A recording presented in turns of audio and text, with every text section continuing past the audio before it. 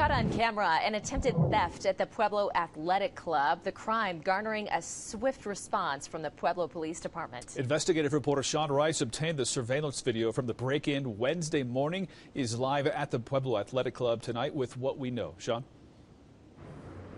Yeah, Bart Heather, an employee here at the Pueblo Athletic Club, tells me his car gets broken into at least once a year.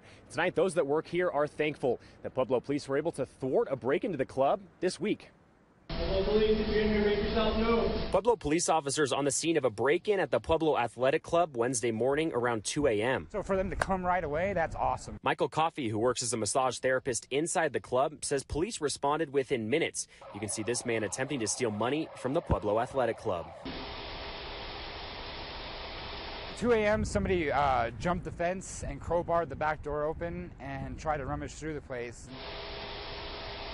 The thief, caught on surveillance video breaking into a back door, the pool area of the athletic club, then seen here running through the halls of the building before attempting to steal money from the cash register. They were worried that he was armed and dangerous, the police were, so they were using extra caution. The man runs off empty-handed before police searched every inch of the athletic club. It's the same feeling that you'd get if somebody's robbing your house.